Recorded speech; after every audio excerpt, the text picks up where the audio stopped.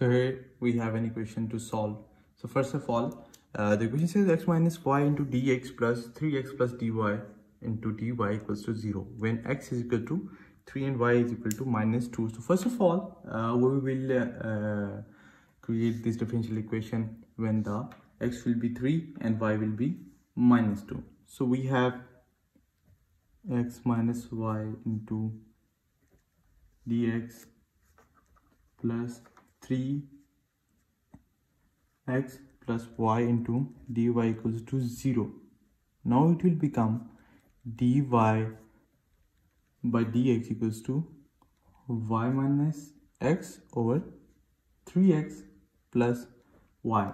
Now the given differential equation is a homogeneous equation, so we will put y equals to vx. So we have dy by dx equals to v plus x into dv by dx. So equation becomes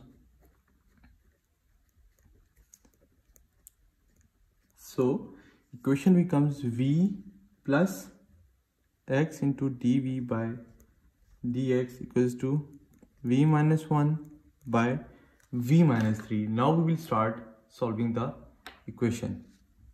First of all, we have x into dv over dx equals to v minus 1 over v minus 3 into minus v equals to minus v plus 1 square over v plus 3, right? We will write it this way, and then we have v plus 3 over v plus 1 whole square into dv plus dx over dy equals to 0. On further simplification, we have dv over v plus 1, then we have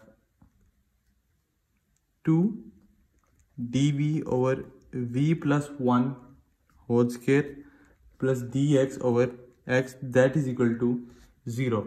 Now we will add c, that is an integrating constant. It will give us dv over v plus 1 plus 2 dv over v plus 1 whole square, right, plus dx by x equals to c, right? That is our equation right now. Now we will, on further simplification, it will become log into x into v plus 1 into minus 2 by v plus 1 equals to c. Now putting the value that we have over there, that is v equals to y by x. So it will become a log of y plus x minus 2x by x plus y equals to c.